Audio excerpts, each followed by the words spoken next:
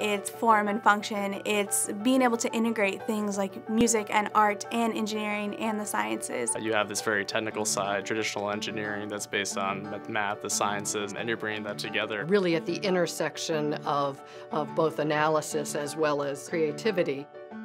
In between those two things is where the sweet spot for whole brain thinking is. We're really looking to create engineers that can think in a new way to be able to address problems that are at the crux of the world's problems today. Dean Ottino is an accomplished painter as well as a truly remarkable scientist and researcher. It was easy to see how this came out of him as a vision for what should be guiding us in the business of engineering education. Gordon Prize is a huge deal. This is confirmation that the culture change that Dean Ottino invested in was well worth it. Whole brain thinking at every scale and at every level has created a culture here at McCormick that is not only effective but also is spreading. He's galvanized this experience in many people, and it's taken off. All the students, all of the faculty that have come in recent years have embraced it and then just amplified it. Well, the core element is all the analytical thinking, logical, sequential, quantitative, rational. Left brain skills for an engineer, they're not negotiable. Kind of have a toolkit and you're figuring out how do I use these tools to solve this problem. The best ideas in the future will require thinking that cannot be handled by just one side or the other one. Combining both the creative and analytical parts, understanding the human side of it, and bringing those together. Design, by its nature, connects you with people. We think of it as a process. I think it definitely just starts with listening.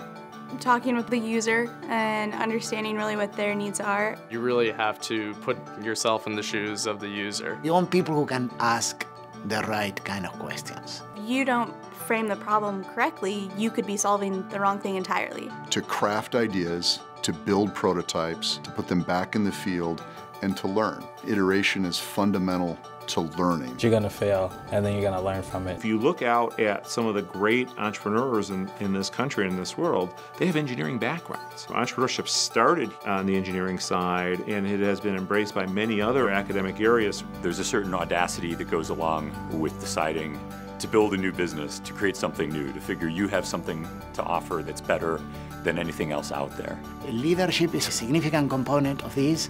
It's crucial to be able to motivate people around you to buy into that vision. I don't see how you can pursue entrepreneurial activities without being a leader. In order for students to be whole brain, you really need to understand who you are, how to manage yourself effectively, that type of skill that really is going to be essential for leadership. It's not all about design, it's not all about entrepreneurship, it's about how you bring those things together in a whole-brained way. Whole brain thinking isn't really restricted to engineers. We want to somehow this permeate everywhere. Engineers don't necessarily have all of the answers. One of the hallmarks, if not the hallmark of Northwestern, is the interdisciplinary connections that exist. What you end up having is a whole brain organization. To create and innovate at the intersections of fields. I can work with a biologist, I can work with a sociologist, I can work with an economist. I want to do theater and engineering.